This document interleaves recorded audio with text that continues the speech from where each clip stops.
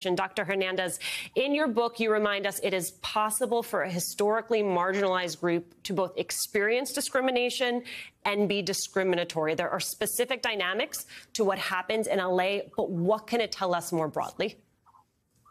Well, the problem is that if we don't have all communities, Latino included, address their own anti-Black bias that is not necessarily of the United States, comes with us from much earlier, from Latin American and Caribbean histories of colonialism that continue to be perpetrated long after the abolition of slavery, that all of us are sort of implicated in global anti-Black ideologies. But if we don't confront them because we have this attitude that, we also experience bias and discrimination, so somehow that's like a Teflon shield against any accountability, that only allows the problematic dynamics to continue unabated. I mean, Dr. Hernandez, some of that work begins at home. It begins with hard conversations we have with people we love. I wonder what you think that looks like in the public sphere.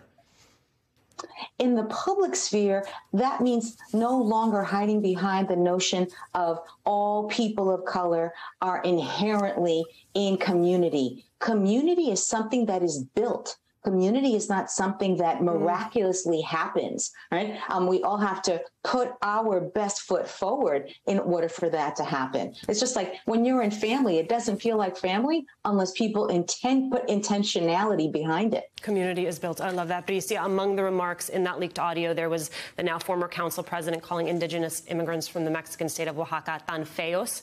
As you write, a simple Google Translate will tell you it means so ugly, but it won't give you the context and long history of racial slander these two words carry. I was once again a young girl from Oaxaca feeling less than my fellow Mexicans. Tell me more.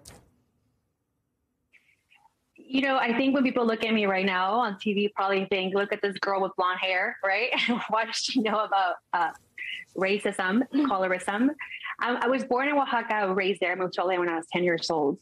And through my entire life, I've noticed the privilege that I hold between mine and my siblings. I'm the lightest skin out of the four of us. But I think that what people don't understand is that when you're from Oaxaca, it doesn't matter what you look like. It doesn't matter the mere fact that you're from Oaxaca, that you say you're from Oaxaca. When you are in Mexico, you are automatically put as someone who is less than the other fellow Mexicans. I experienced it myself growing up. My sister, my brother experienced it on a daily basis. And I wrote this piece because I wanted to share with the world the reality of what it's like being Indigenous and always being left behind. But I also wanted to write this piece because I wanted to make sure that little girls who were listening to this woman's words did not believe her. And I think that that's my message. Yeah. I think that I always believed the message that I was less than because I was from Oaxaca. And I think that right now our culture is so powerful and our ancestors gave us so much power.